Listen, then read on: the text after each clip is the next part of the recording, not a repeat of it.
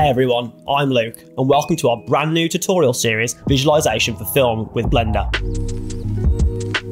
In addition to hosting our VFX podcast, we also run a professional visualization studio working on TV, film and game projects. Recently, we had the opportunity to create both previz and postviz for the latest season of Black Mirror, as well as contribute to feature films for Netflix. In this series, we'll be taking you behind the scenes, walking you through our entire process from start to finish. What sets this course apart is that we're replicating a real-world project environment, so you'll get a first-hand look at how we collaborate with high-end clients and manage industry-level workflows. Whether you're just starting out or looking to refine your skills, this series has something for everyone. We kick things off by unpacking a typical client brief. We'll take a close look at the script, storyboards and concept art and discuss why each of these is crucial for building strong pre-visualization. We'll also show you how to use FilmGrab, an incredible resource for collecting visual references, which can be a goldmine for exploring lighting, framing and composition in your own shots. We'll get technical with project management and we'll dive into the PRISM Pipeline, an essential tool for source control and project organization. You'll learn how to set it up and how to integrate it into your workflow for seamless collaboration with team members. We'll then focus on character setup. We'll start by preparing and combining your character model. Then we'll dive into AutoRig Pro, walking you through the rigging process step by step.